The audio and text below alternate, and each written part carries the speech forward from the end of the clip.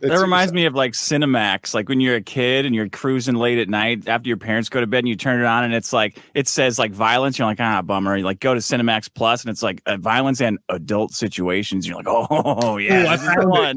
This is the one. Crack the Mountain Dews, boys. This is the one. Back when Game of Thrones would like, when everyone loved it and it dropped, I just get so excited when there were good like 6 of those deep. Like you're telling me there's violence, nudity, adult situations, and profanity. A full house. Get my root beer, boys.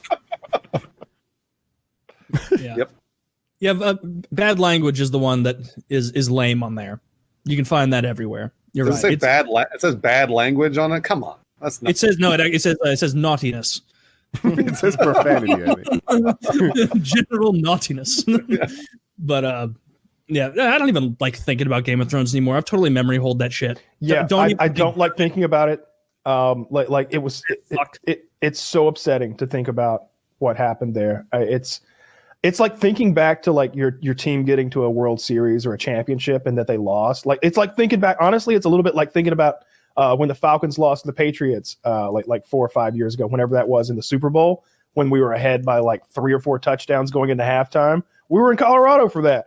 I remember Taylor was like, well, Kyle, congratulations. You guys have done it going into halftime. And I was just like 28-3. I was like smoking my gigantic bong. I'm like, no, this is the Falcons. And that's fucking Tom Brady. I remember before the game was even over, Kyle, you were like, they weren't even in the lead yet. It was like 21-28, and you're like, Taylor, cheers, let's just play Magic. It's over. Yeah, you could see the writing on the wall. It was like that's fucking Tom Brady. All right, he's got maybe 2 years left in the NFL. He's gonna do this. It's what he fucking does, and he's only down by 8. That's only two scores. You just knew he was going to do it. Like we couldn't stop him. You knew we were going to choke. Well, especially the Falcons' defense, I think back then wasn't the greatest. So it wasn't the worst either. We were in the Super Bowl for a reason. It was just like, and the offense was great. They didn't score. I don't even think they scored again. Maybe a field goal or something. It was embarrassing. It was real upsetting. But nothing tops Game of Thrones as far as like disappointments from an entertainment property. Like The Matrix comes kind of close, like, but I wasn't nearly as invested because those are movies. It's 6 or 7 hours total for the whole trilogy. But you watch the first one, you were like, oh my God, there's so much going on here. And then the second one was bad, and the third one was awful. But with Game of Thrones, what was that? 7 years of our lives or something that we were just obsessed with that show, and like it was a weekly topic when Game of Thrones was out. Like we'd come in here and we'd be like, boys, that episode, Jon Snow's back. Jon Snow's back. He's going to be doing big things. Can you believe he's got the sword now? Like we love that shit. We have these crazy conspiracy theories about like what the White Walkers were about and where they were headed and what they were going to do and ice dragons. And you guys are going to hate my take. You're going to hate it. All right. But I loved it. I ate that shit up. The end of the series? I really did. I loved the end of the series. And I'll tell you why. Because the first 5 to 6 seasons of the show were very, very slow. They were good episodes of television, but they were very, very slow. That's true. If you go back and watch each season, there's 2 to 3 episodes where things actually develop pretty fast. I used to but say everything that else, too. I liked that about it, and I think Kyle did too. Like, I really enjoyed the slow burn. I feel like I'm really invested more in the world. Totally. It's what made the last 2 seasons so awful, is because it was like time was moving like a week at a time per episode forever. Yeah. It was like every episode, a week later, this happened. And then all of a sudden it was like, all right, so 6 months have passed since the last time we saw you. Like, whoa, shit. All right, 2 more months have passed. Everything was like fast forward. They were just trying to get out of that contract as fast as they fucking could so they could go make Star Wars. That's not true, by the way. They backed out of Star Wars. But no, they got fired from Star Wars. No, they backed out. I mean, I just went backs out of Star Wars. I'm telling you, they did. And I've actually a number of people have been backing out of Star Wars because Star Wars is a fucking train wreck. Did they back out of Star Wars before or after Game of Thrones? Because I thought it was after. It was after Game of Thrones. But that's not the same, right? Because it doesn't invalidate the point. If you say also they had that contract 5 years before the show ended. I did all the research on this. I did all the research on this because people use that proves Kyle's point. That proves Kyle's point. I'll explain why. Because they would have gotten out of it way earlier then. Here's the scoop. They wanted to get out of Game of Thrones so they could do it. And then it wasn't until they got out of Game of Thrones that they didn't do it, right? So if they had got out of Star Wars before the show was over, then you'd be right. But because they got out of Star Wars after the show was over, that kind of proves that they were trying to get out of the show to do Star Wars. It wasn't until after the show that they did that. If that were true, though, then they would have sped up their time getting out, and they didn't. They did speed up their time getting out. They absolutely wrapped up. HBO was like, take several more seasons, and they're like, no, we're going to get out immediately and go do Star Wars. That's not what they said. That's the only thing I remember about it, and maybe Bruce, you can correct me. That's what pissed me off is like I remember seeing the interview of HBO saying like, yeah, we offered them additional episodes, more time to really flesh the story out, and DB Weiss and whoever the other guy is were like, no, we can wrap it up in 8 episodes this season or whatever it was. And it was like, what the fuck? We really could have seen more. This is totally true. That's the interview that I read about how HBO was like, do more, and they're like, we don't want to do more. And that's reason enough to say fuck them, in my opinion. Yeah, it's interesting that you guys. What's interesting too is that people turn on them so fast, and they wrote what is it, 10 seasons of show? No, a lot of people they didn't write any of it. They wrote all of it since the very beginning. Yeah, they did. So it's my impression that once they stopped adapting from a book, it got bad. Right when they started doing their own material. In seasons like 6, 7, and 8, it got bad. Again, I did the research on this. That's George R. R. Martin told them how it was going to end. He told them how the whole thing. But they didn't have a book to base the show on anymore. Right, they still stayed clear to his vision though, and it was kind of one of those things where like right. But you keep saying we're wrong about things we didn't say. So what happened was when there was a book to base the shows off of, they did a great idea. They did a great job, and then once they ran out of book and had to just go off an outline at best, they did a poor job. I mean, so you're saying the last 3 seasons were bad? Mm-hmm. Yeah. Oh, I don't agree. I think it was a real downward spiral starting around second half of season 5, I would say. Oh, wow. It started getting worse and worse. That it really went off the rails. 6 got awful with the sand snakes and everything, and then 7 was just an abomination. Was that the sand snake one? Where it was just like, who are these characters and why are they taking up time on the screen?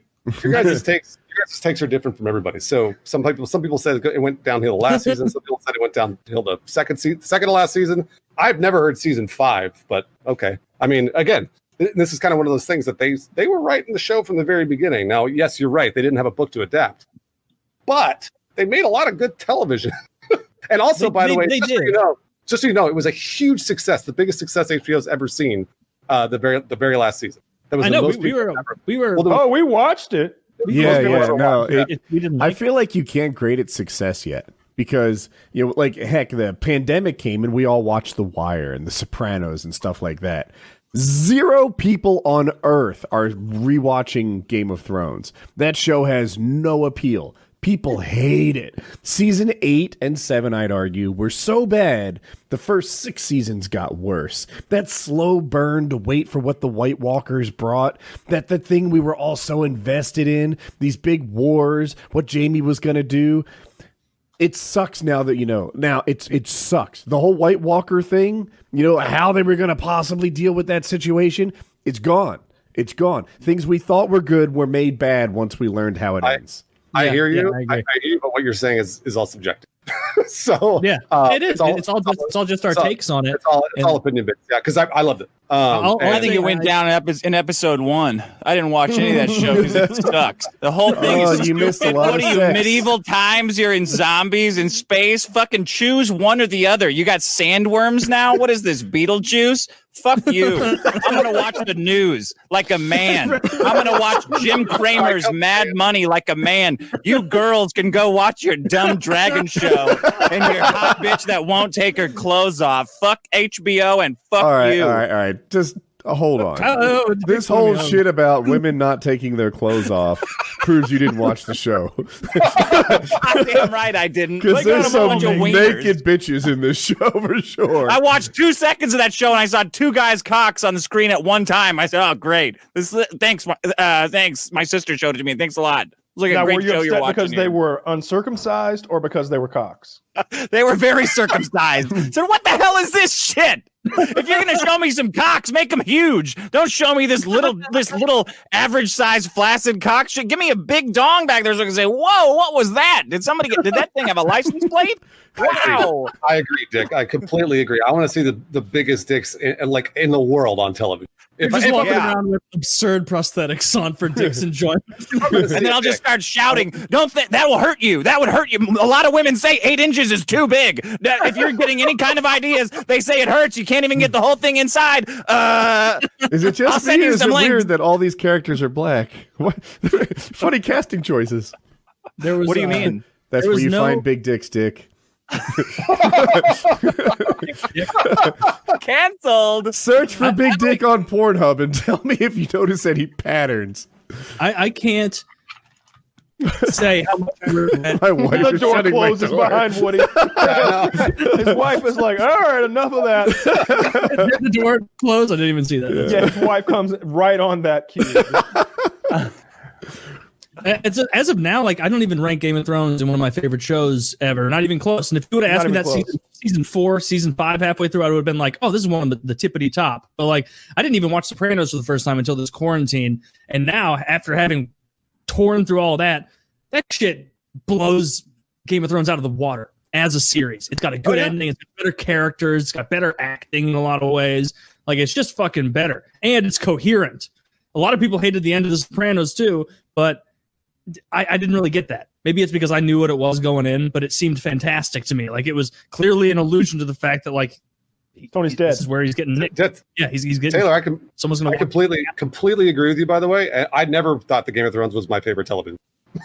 Like I was never like, oh my gosh, this is greater than The Sopranos or The Wire. Nah, I thought it was a good show, but like I said early on, it was painfully slow.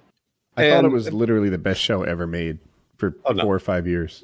Yeah, I maybe not the best show ever made. Too. Like I'm such a big fan of The Wire, but there were times when it got me so excited and like ready for the next episode, or there were times where it finally there was so much buildup before a payoff that like years would go by with like Ramsay torturing and raping, and then when he finally gets his comeuppance, you're just like, that was awesome. Yeah. That was so awesome.